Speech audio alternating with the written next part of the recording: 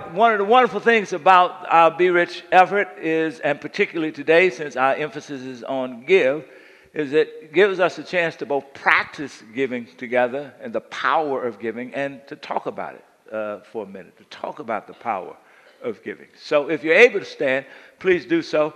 And I want to read just a passage where I've been for the last several weeks, if you've been with us, John 3:16. For this is how God loved the world. He gave his one and only Son, so that everyone who believes in him will not perish, but have eternal life. Shout amen. Amen. Please be seated.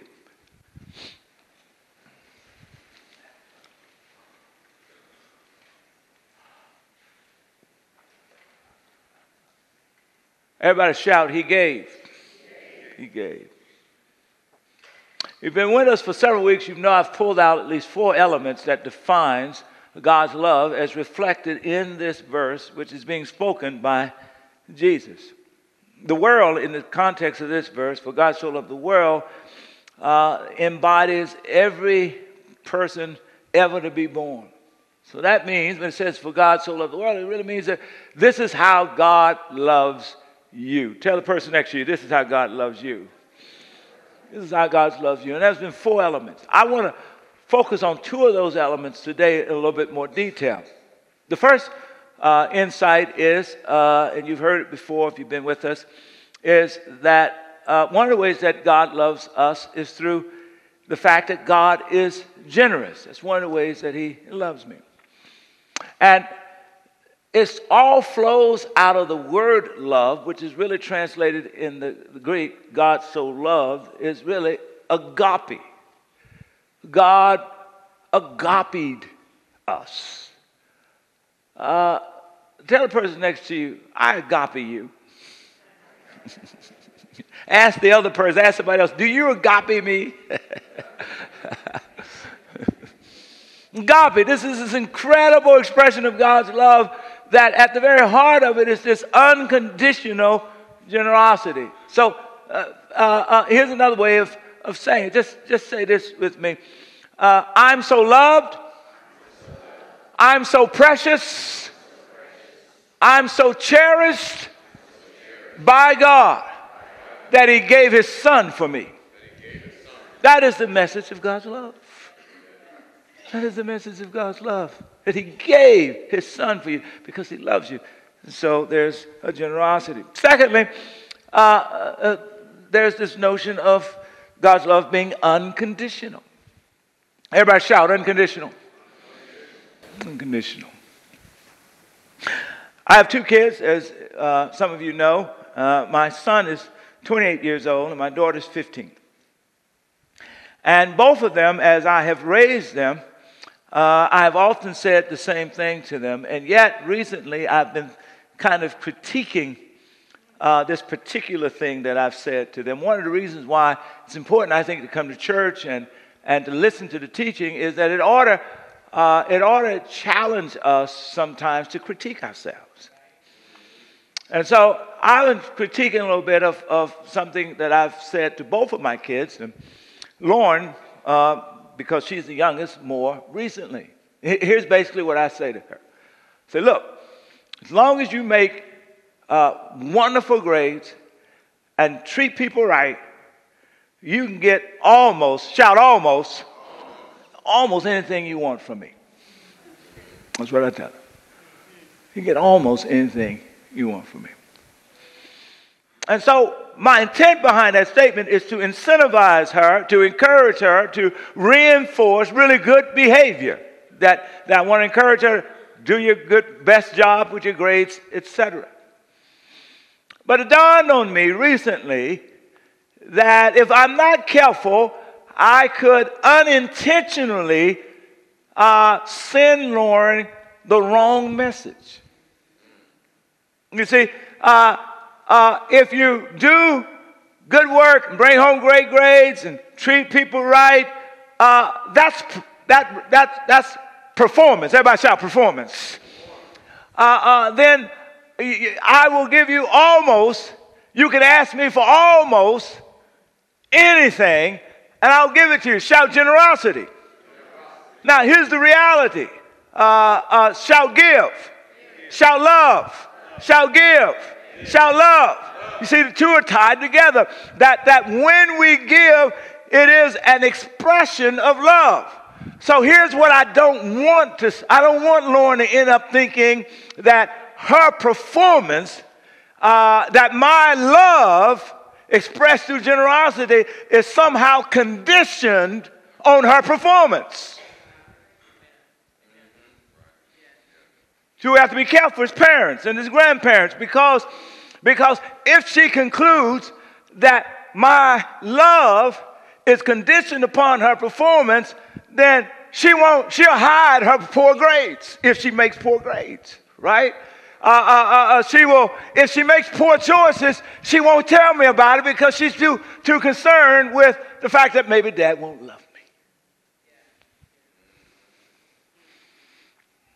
So I've had to revert back to another saying that I used to say, and if you're out of the African American tradition, you'll get this. And so that she and my son will get the right message. And so here's what I'm working on, reminding her. As long as I'm black, and as long as I'm alive, there's two things she can't change. I will always be her daddy, and I will always love her. She can't change those. She can't change me, stop me from being a daddy, and there is nothing she can or cannot do that will stop me from loving her. Now I'm agaping my daughter. See? Because God's agape love has three components that we need to be aware of. One, of course, there's feelings involved, and a lot of us think that God doesn't love us because we've done some things, we've said some things, whatever the case is, and we know that God doesn't necessarily feel good about what we've done or what we've been engaged in. And so feelings are relative, that with our kids and our spouses, you know, I try to tell married people this when I get ready to marry all the time. Listen, feelings going to go and come. Right? Shout feelings. Feelings. Today you're happy, tomorrow you're upset. Today you get it right, tomorrow you get it wrong. Feelings going to come, even with God. In Genesis chapter 6, verse 5 and 6, the scripture says that God looked at humanity, saw all of the evil work we were doing, all of the evil stuff we were imagining, and he was sorry. One version says it grieved him that he made us. And this ends up by saying it literally broke his heart. But God's love is more than feelings. Now, I hear people say all the time, you can't help who you fall in love with, just fall in love. They're talking about chemistry. Be careful following your chemistry. Because I know I got some folk in here that can say amen to the fact that chemistry can end you up in some bad places. Come on now. And you will wake up one day and say, God, I need a chemistry transplant. Cut it off. So God brings more than feelings to this notion of love. He brings what I call enduring commitment. A commitment that endures all the ups and downs, all the bad stuff and good stuff about our lives. For example, listen in Jeremiah 31:3, here's what he says to Israel, and they're in trouble, they're in exile. He says to them, look, I told you long ago that I have loved you with an everlasting love. That's what God is saying, is that I'm committed to you. Listen, some of you are in relationships and you hold over the other person's head. If you don't get it right, I'm leaving. If you don't stop, I'm leaving. Now, I'm not talking about physical abuse and sexual abuse. You ought to leave that. But I'm talking about the rest of it. Some of y'all can't take nothing. And the worst thing you can do is to say to somebody you're supposed to be in love with, one more time of this or that, I'm going, because you're signaling to them that they cannot trust the stability of your commitment. You ain't agapeing them. And then the third component is God makes a decision. It's an irreversible decision. Shout, decision. Irreversible. In Romans 5:9 it says, that while we were helpless, Christ came and died for sinners. He can't reverse that. He made that decision as an eternal testament to his love. God gave his only begotten Son. That's an irreversible decision. Jesus doesn't back and rewind life back, reverse the cross and reverse it. No. It's an irreversible decision. Here's the point.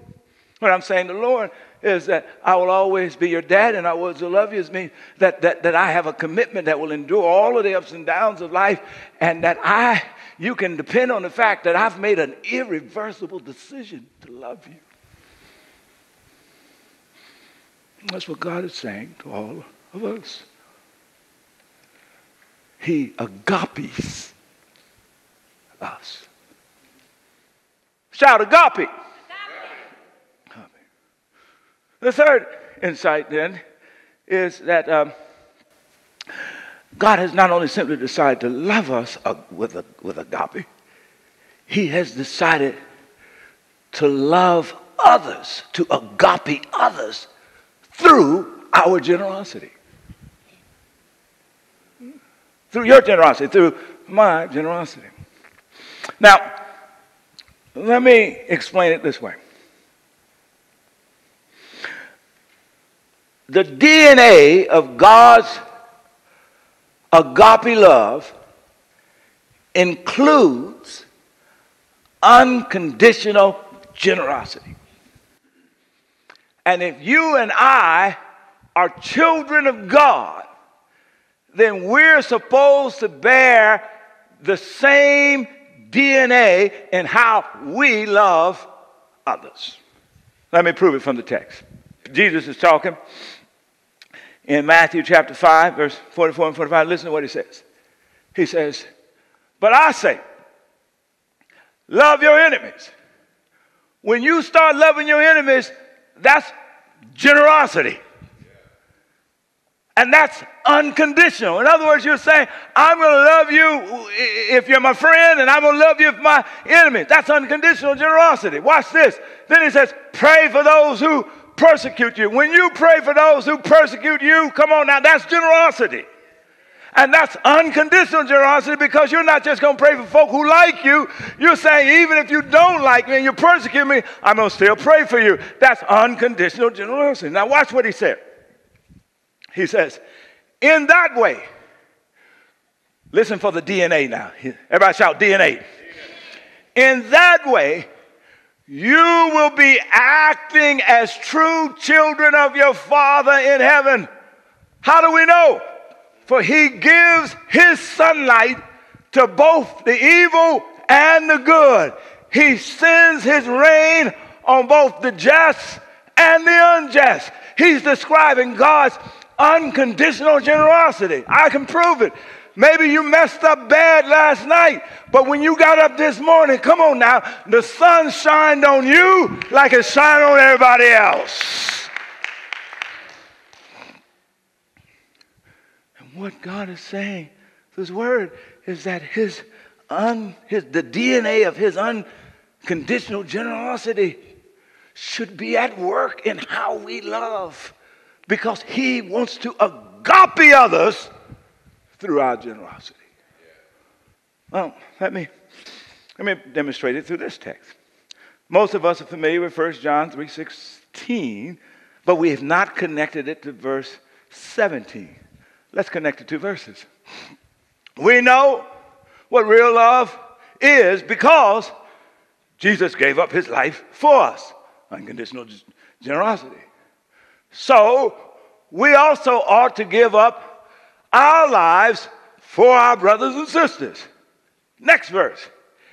If someone has enough money to live well here in Silicon Valley and sees a brother or sister, come on now, at Santia Elementary School, sees a brother or sister at the Garfield School, sees a brother or sister at the school in Guatemala that we'll hear about in a moment, or Agape School in Nigeria, sees a brother or sister, come on now, across the street in need, but shows no compassion, how can God's DNA love be in that person? You see the insight? Boy, this is challenging to all of us, including me. And what the text is saying, that God continues to challenge us to become greater givers. Because through our generosity, he loves us. Now here's another passage that I found to be really fascinating. Look what Paul says in Acts 20. This is just fascinating. He says, and I have been a constant example of how you can help those in need, watch this, by working hard. You should remember the words of the Lord, Jesus, it is more blessed to give than to receive. Let me translate. Here's what Paul is saying. Paul says, I'm an example of what it looks like to go to work and earn a paycheck, not just to pay your bills, but to also be a blessing to folk in need. That's what he says. He says, for I've discovered that it's more blessed to give than to receive. Here's the insight. Last week I talked about hearing from God. Here's the deal. If you want the whispering of God to get louder in your life, if you want the prodding of God to become more pronounced in your life, if you want more revelations from God about how to interact on your job and make more effective decisions inside of your relationships, then continue to become and grow in the area of giving. See? Why? Because if you have a posture that says, I'm willing to give, then your posture says, I'm willing to be an instrument of God's grace and love. Shall give. Shall love. Now here's a scripture I ran across the other day. Actually, it was last night. And it was a bit hilarious, and immediately, last night became one of my favorite scriptures. I just ran across it last night. It's Proverbs 23. Listen to this. This is fascinating. Don't eat with people who are stingy. Don't desire their delicacies. They are always thinking about how much it costs. Eat and drink, they say, but they don't mean it. Now, if you're sitting by that person, don't look at him. But we all know folk like this, right? Now, in the Hebrew context, when it says, don't eat in fellowship, eating with folk was deep communion, deep fellowship. It's where deep relationships were formed. And what he's saying is, be careful and don't allow folk who are stingy, meaning who have closed hearts, to close your heart. Right, because when the heart closes, come on now, the hand closes, but an open hand reflects an open heart. And God says, I call my people to be open-hearted and open-handed people. All right, let me transition. Let me give you 3 reasons not to give. Tell somebody, I'm glad to hear this. I can't wait. 3 reasons not to give, biblically. Number 1, don't give to be seen by others. This is Jesus talking. He's teaching this in Matthew chapter 6, verse 2 and 4. Here's what he says. When you give to someone in need, don't do it as the hypocrites do, blowing trumpets in the synagogues and streets to call attention to their acts of charity. I tell you the truth, they've received their reward But when you give, watch what he says in verse 4. Let your gifts be in private, and your Father who sees everything will reward you. Right?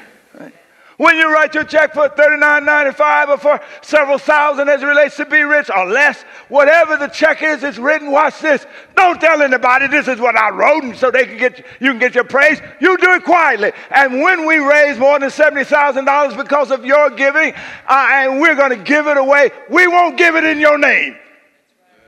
They're not going to know who you are. They're going to say, where did this money come from? We're going to say, it comes from New Beginnings Community Church. And say, what is that? That's a community of Jesus followers. Why they're being so generous? Because we want you to know that God sees you, God loves you, that you matter to God.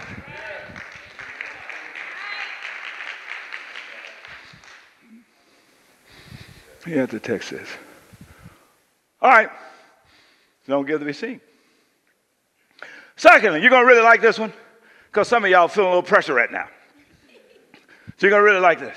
Tell the person next to you, listen up, listen up, listen up. Don't give because of pressure. Hear that? Here's the text. Here's the text. 2 Corinthians 9:7. You must each decide in your heart how much to give.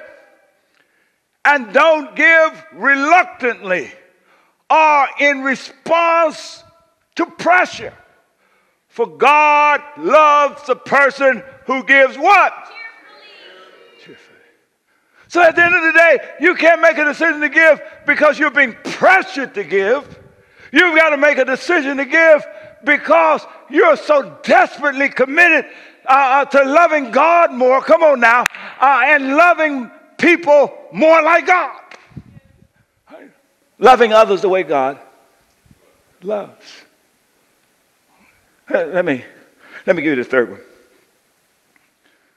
Don't give because of greed. Everybody shout greed. Now I know you're wondering, how is it possible for me to give because of greed? Well, let me give you an example. I checked the lotto numbers thing. And the mega one is up to $90 million, I believe. And the other one, jackpot, y'all know because you keep up with it, is $130 million. So I wanted to know what happens to the money when you give it, when you get the tickets. So I discovered some interesting things. One amusing thing, it says a small percentage of it goes to help Gamblers Anonymous. A small percentage. The rest of it, whatever state's participating, is really kind of goes into their deficit fund. That they use it to kind of backstop repairing roads and helping with schools and supporting police and firemen and women. That's what they use their money for. Now, I'm not going to bet, but if I was betting, I would bet that not any of you who bought 20 tickets yesterday did so because you wanted to support Gamblers Anonymous, or you wanted to help the police. Come on now. Or you wanted to build some roads. All wonderful, charitable things. No, let me tell you why you bought your tickets. You bought your tickets because it said $130 million jackpot. Now, I'm not dogging you out. Go ahead and buy your lottery tickets. And if you win, tie. Yeah. Woo! I know what somebody says. See, I know just for the preachers, I do it. Here's my insight, though. Don't give to God and on behalf of God the way you play the lottery.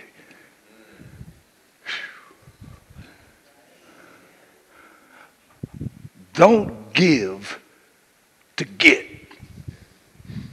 See, we've manipulated the text so often. We go in Genesis chapter 3, you hear, talks about Abel brought first fruit. Shout first fruit. First fruit.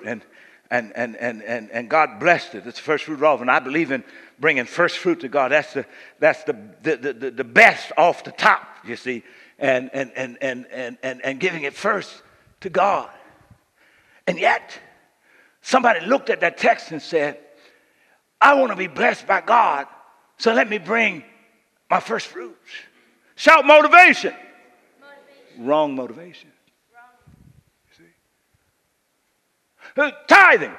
Malachi 3 says, bring your tithe into the storehouse and prove me that I will open up the windows in heaven and pour you out a blessing that is larger than you can receive. And some of you shout motivation. Some of you looked at that text, right? And the question is about your motivation. You said, you know what? I want a blessing larger than I receive, so I'm going to pay my tithes. You've missed the point. Jesus says in Luke, give, and it shall be given back to you, pressed down, shaken together, and running over. And some of us come out of context where the decision was made, I want my life to be so full, pressed down, shaking together, running over. That's why I'm going to give. Wrong motivation. You missed the point.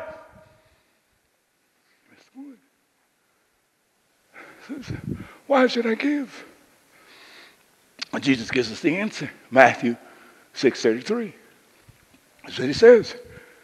Seek ye first the kingdom of God above all else. Everybody shout first.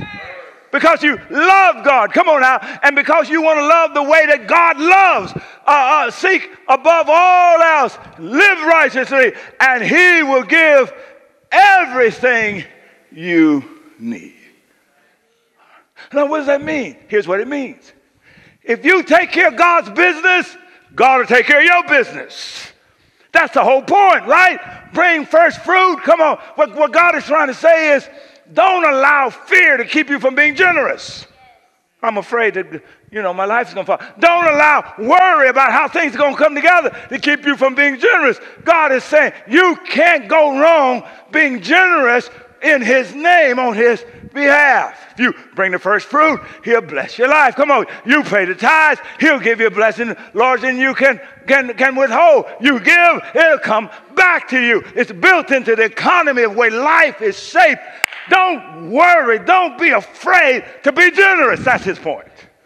But you don't give to get. You give because you've already been blessed. And you want to be a blessing. So, I want you to look at this video. And then we're going to wrap this up. I want to show you some people we're giving to through this effort.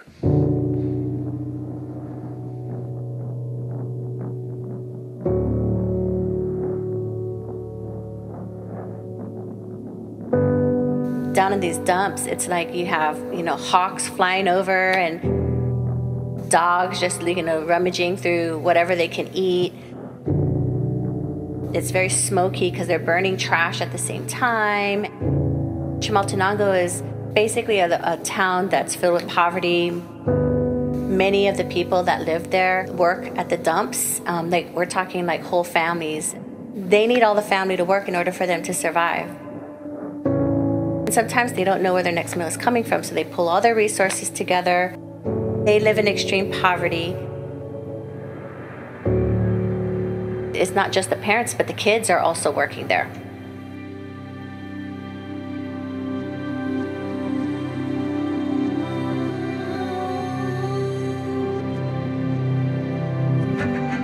Luis was down there, and he had a heart for getting these kids an education. If they got an education, they could do something more than work in the dump. So Luis said to them, what if we take the children in the morning, from 7:30 to about 12:30, and then they can go back and then they can work in the dumps. Through the sponsorships that we have at NBCC, we've started a food program. Sometimes that's the only meal that they're going to eat all day.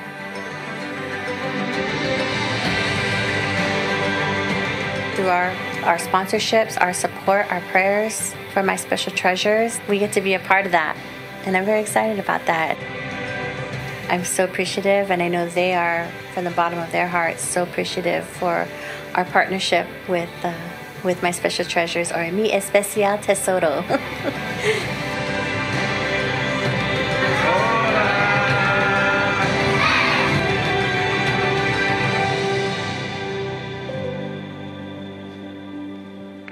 Celebrate, celebrate.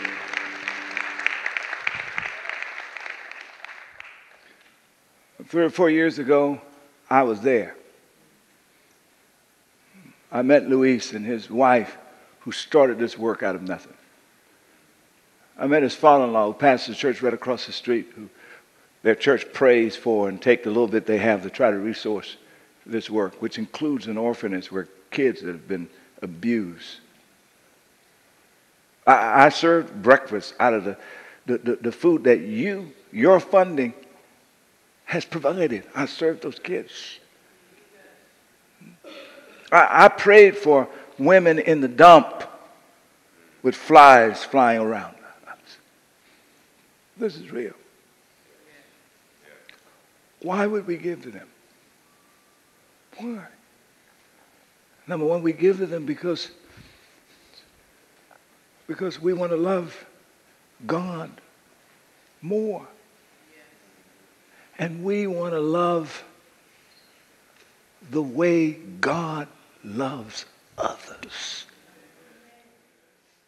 Why? There are other reasons, but let me just stop at this second one here, because we are supportive.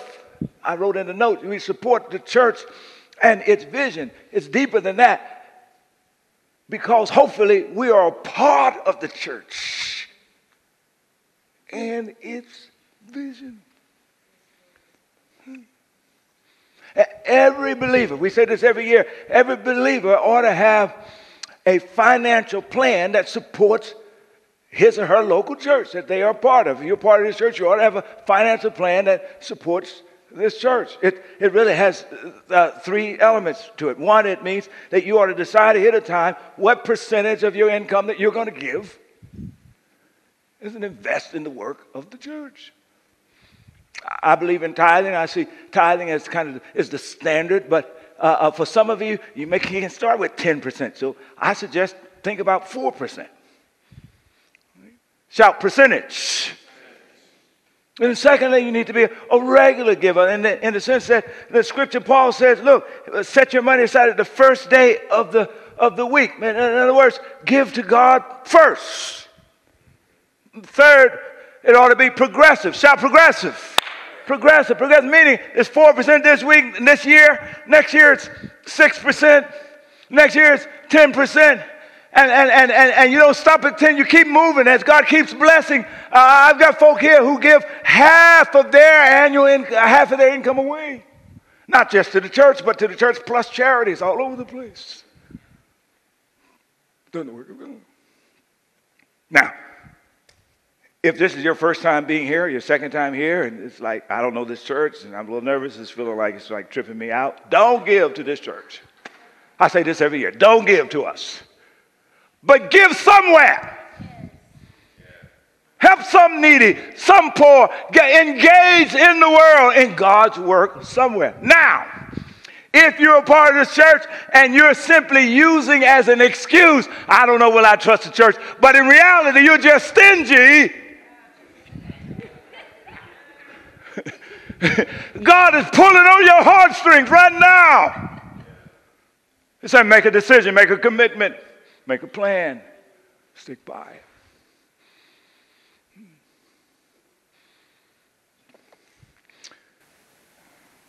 You know, I'll end here. If you've been around long enough, you've heard me tell this story, but it's so real. It changed me and Rhonda so deeply. I'll just share it again. When we were in Roxbury leading the church that had developed all these programs that the community desperately needed, but we couldn't house it. The building needed to be renovated. Rhonda was just graduating from medical school, and we were about to buy a new home. And I said to her, I said, dear baby, I think the Lord has said, before we buy our home, let's figure out what the mortgage would be, multiply it across 3 years, and let's pledge it to the church. Let's build the church house first, and then we'll get ours second. And Rhonda, just getting ready to come out of medical school, said, and who told you that? She's like, I ain't heard nothing from nothing.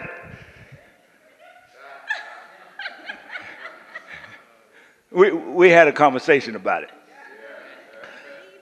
Ultimately, as an act of faith, she committed. Several months later, the CEO of the hospital that she was finishing up her residency at called her in his office and said, look, we've never done this before. As a matter of fact, we want you to keep this confidential and don't tell anybody, but we want to keep you. As a matter of fact, we want to keep you so bad after you graduate that here's what we're going to do. You have $300,000 worth of medical school loans. If you work for us for 5 years, we'll pay every cent of it off. And they paid every cent of it off. Come on now. All right. Did we give that big pledge so that her medical school loans would be paid off? No. We had no idea of that. Come on. We gave to be faithful to the work of God. And God came back and said, I got you.